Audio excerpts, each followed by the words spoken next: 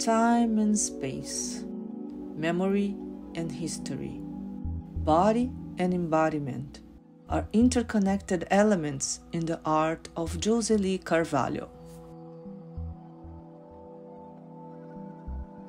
We have been living with the risk of an invisible virus, with political unrest, with divisions, with racial injustice, environmental destruction. Actually, all this is happening in Brazil and in the US. I had to find a refuge in the garden.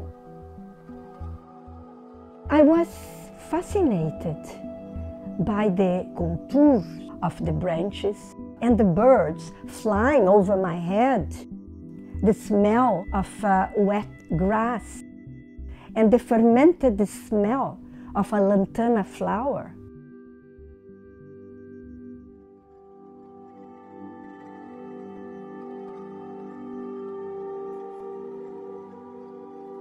I transposed the tranquility of this garden to the gallery.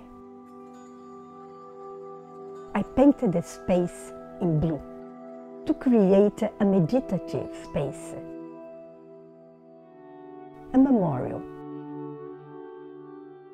I have used in this installation glass, smells, and the branches. Actually, some of these branches came out from a giant ginkgo tree, and some of these branches fell into my garden. I painted them red to preserve their memory.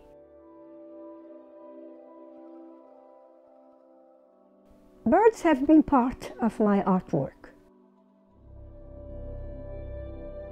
since the early 60s. I admire them because I see them as master architects in nature, and I am fascinated by the nests.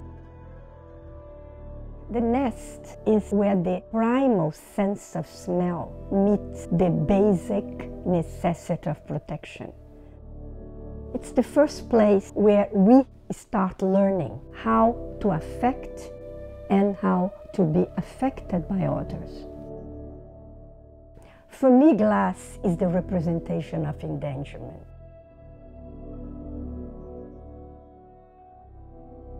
I mold glass as nests and vessels that embrace smells.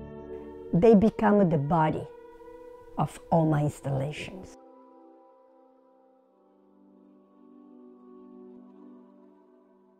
The process of manipulating glass is a very sensual action. As I mold the glass, I perceive female and male forms coming about. Breathing is essential to blown glass, and at the same time, it is basic to the act of smell. The intimacy that glass and smells share embody archetypal memories from very early periods in history. Rather than bringing the birds from the garden into the gallery, I brought the dodo bird, a flightless bird, extinct today, as a metaphor for our own extinction. I then created 40 smells, encapsulated them in very tiny crystal beads like eggs, and placed inside of the sculptures, so the public could come in and sense the smell. The smell of burrow is an animalic scent. It's made of dark notes, transporting us to a protective nest inside the earth. Incense, too, brings us the freshness of forests and tree resins. Emptiness interprets the discomfort of feeling displaced in space and time. Suspension is the duality of being sheltered and yet facing danger and risk.